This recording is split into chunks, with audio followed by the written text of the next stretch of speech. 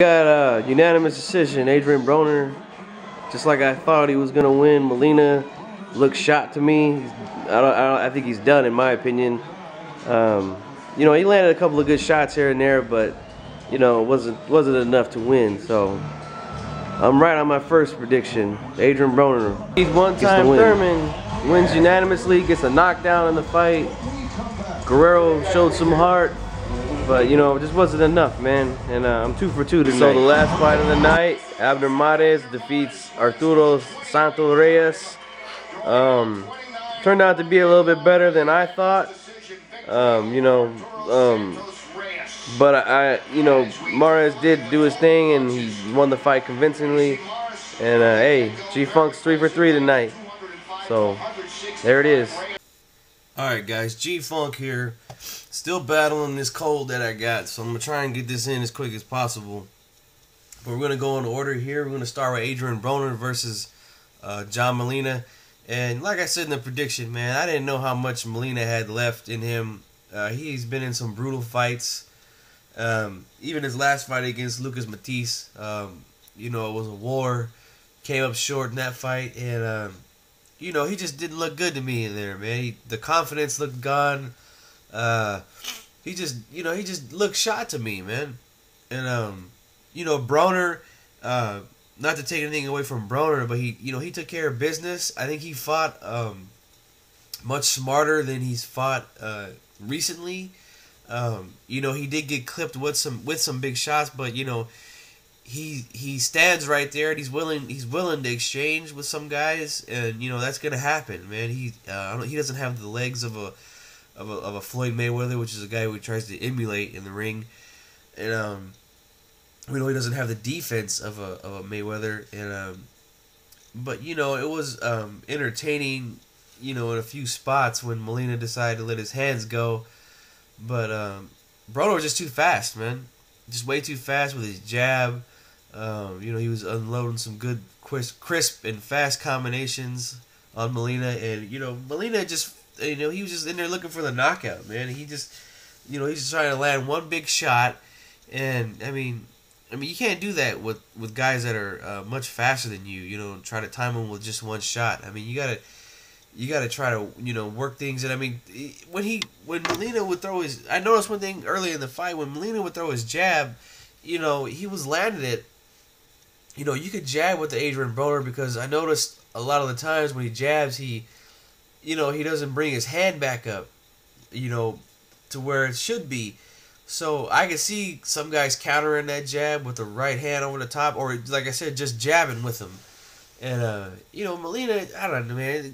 The guy, he didn't look like the gladiator at all. You know, I think he's done, man. I think this was his last opportunity to, you know, showcase his skills or his toughness, whatever you want to call it, on the main stage. Excuse me. And you know, hey, he failed big time, man. And Broner took care of business like he's supposed to. And I know some of the fans at the end were, you know, booing him for you know, staying away from Molina in the last round. But you know, he knew Molina was desperate, and he was just looking to land one big shot. And that was smart on Broner's part to stay away. But you know, he dominated the fight, man. Adrian Broner. You know, what's next for him? I know they just talked to him at the end of the whole show, and he said he's going to fight in June in Cincinnati, so, you know, his hometown. We'll see who he's got lined up to fight. But yeah, he did his thing tonight and won convincingly. So now we can go on and talk about Robert the Ghost Guerrero and Keith One-Time Thurman. Now, this fight was... as far as the scorecards go, it was about the same as the Broner fight, but some of these rounds were more competitive because, you know, we know Robert Guerrero has tremendous heart. He has a hell of a chin, man. This guy could take a hell of a shot, you know.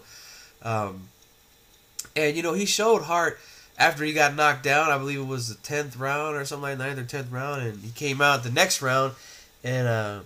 you know, he got Thurman against the ropes and, you know, started doing some work, but it just wasn't enough, man. He was out-quicked all night long. You know, Thurman to me looked real good tonight, man. I seen him using his legs when he had to. Uh, Setting up some good traps and hitting Guerrero and getting out of the way.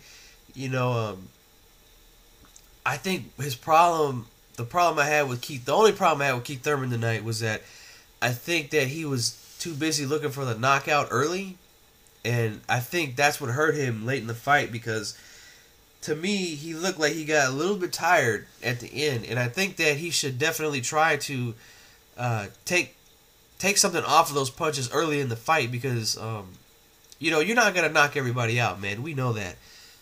Especially when you start stepping up in competition like he's doing right now.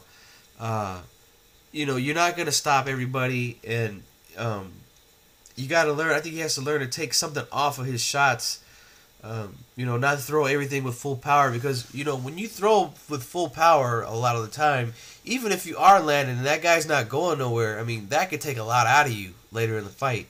So I think that was something that hurt Keith Thurman later in the fight, but he still won, convincingly, in my opinion. Guerrero, for me, I think that he should definitely try to move down to 140 if he can. I just don't think welterweight is his division, man. Ever since he moved up there, he's been very flat-footed, much slower than he was at the lighter weights. He's gotten this macho mentality now where he wants to stand there and brawl with everybody, and I think a lot of it has to do with his dad. I mean, don't get me wrong. I mean, Ruben Guerrero's a funny guy, but he just, the things he says are just silly sometimes. Like I heard Marv Albert say something like, Ruben Guerrero said that Keith Thurman should change his nickname from One Time to Run Time. He's gonna run. I mean, fuck. If you know he's gonna run, then why don't you set up your camp and your training around cutting off the ring? How about that? Instead of complaining that the guy's not going to stand right in front of you and let him punch, that's just stupid, man. And I can't stand when people make that excuse. Oh, the guy's just running. Make him fight, it's Guerrero's job to make Thurman fight if he wanted that kind of fight. You could see, like, at the end of the fight, at the end of the later rounds, he got him against the ropes. He had opportunities in the last couple rounds to do damage, but it was just too late. So I'm sick and tired of hearing this excuse about this guy's running or that guy's running. Do something about it. It's your job to do something about it. So for me, Guerrero, I think he should definitely try to move down. I don't think he can. I don't think he can use this macho man mentality at 140. I don't think he carried his power with him. We know he can take a good shot, but that's about it that he's shown here at welterweight. But as far as Keith Thurman goes, I was impressed with him, and I am willing to put one foot on the bandwagon right now, and I would definitely like to see him step up in competition again. There's Sean Porter, who's in that division. There's Kell Brook, there's Amir Khan, Timothy Bradley, Marcos Maidana. We got two big guys, Mayweather and Pacquiao. We'll see if one of them want to get in the ring with Thurman, but I don't know. We'll see. But I would like to see him fight any of those guys, man. So let's get on to the last fight of the night with Abner Mares and Arturo Santos Reyes. Fight was a little bit better than I thought. There was a knockdown in the second round from Abner Mares. He looked pretty good. He was running off some good crisp combinations. He landed a lot of big overhand rights. And, that dude was very tough and was very game that he fought. I had never seen that guy fight before, but he didn't look too bad. And he did, show some good feistiness, and he threw some very good combinations also at Mares. And, he made the fight entertaining, man. These guys were, it was back and forth, but for me, I thought Mares won it, pretty clear. And, I know he said after the fight that, he don't want to make no excuses, that he was sick under the weather. And, if he's got what I got, trust me, he feels like absolute crap, and, but, he got the job done anyway. So I would like to see him move on, fight some of the other guys at 126. you know, we'll see what's in store for Abner Mares. But I would like to see him move on, maybe fight a Walters or a Donaire, or you know, one of the better guys at 126. There's a Lomachenko there. You know, I mean, I want to see good fights, man. And you know, Mares is a guy who, you know, he's not that bad skill wise. You know, he does got some skills, and you know, I wouldn't mind seeing him in there with some of those guys. So those are my post fights from the predictions that I made. This is my post fight video. You know, I was 3 for 3 on my picks, and you know, I have to say I enjoyed the card overall. It was good to see boxing back on regular TV, and you know, the atmosphere looked cool. The setup looked cool. You know, I noticed they did block off a lot of seats in the back. You know, they almost had like a pro wrestling type entrance way for the fighters and stuff. So, you know, we'll see what happens from here on out with this, you know, Premier Boxing Champions thing.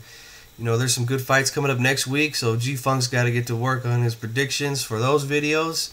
So you guys go ahead and get at me and let me know what you think, man. I'm out.